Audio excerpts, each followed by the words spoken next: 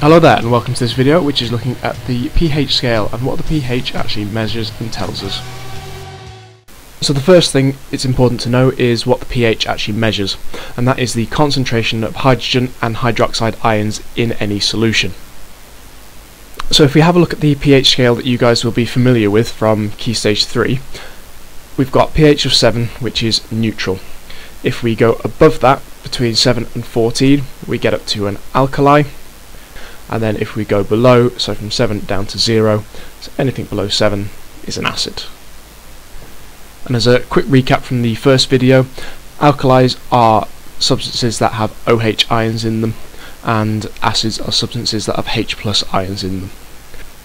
So as we go between 7 and 14, it becomes more alkaline, and as we go between 7 and 0, it becomes more acidic.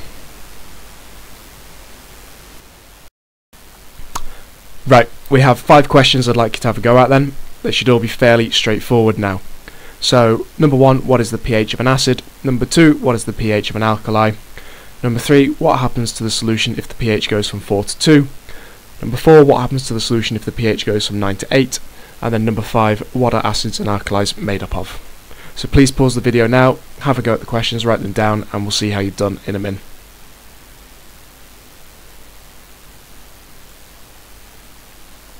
Right, let's go through.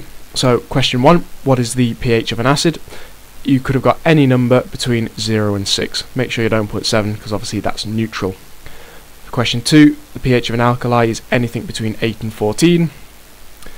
Question 3, what happens to the solution if the pH goes from 4 to 2? It's going down, therefore it's becoming more acidic.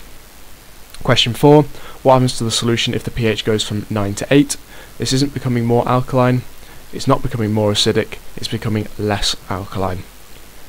And then finally for question 5, what are acids and alkalis made up of? Acids are H+ ions and alkalis are OH- for your 2 marks.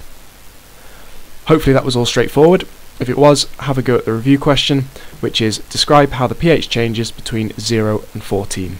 So in this question, talk about what the pH is between 0 and 7, what it is at 7, and what it is then above 7 and up to 14. And that ends this video.